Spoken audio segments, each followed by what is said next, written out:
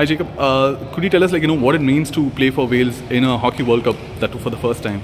Yeah, it's an incredible honour.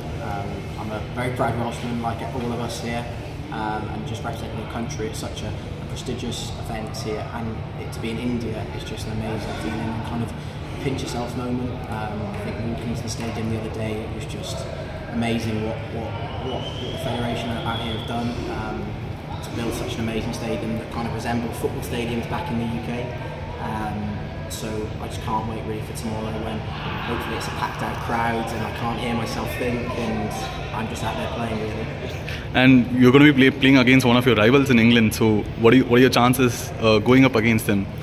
Chances, I think we're the underdogs for definite, but also we have a chance of winning.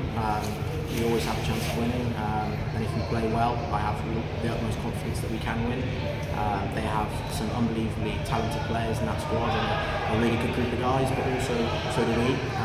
We know each other so well. England and Wales, we've played against each other so much that it's kind of a game of who wants it more and who's willing to put their body on the line really, so I really can't wait. I'm guessing this is your first time in India, so how was you? It's my second time in India. Is it? Second time in India. I came when I was 13. Okay. Yeah, it's an amazing experience. Much different. Was it to play hockey? It was kind of hockey, kind of school. I see. It was a little bit recreational. All right. So how is this experience here in Bhubaneswar and Rourkela now? I'm blown away by the support and by again the facilities you have here. It's amazing. The stadium's great. The village is great. And also the food is really good. Okay. All right, great. Good luck for tomorrow and for the rest of the World Cup. Thank you.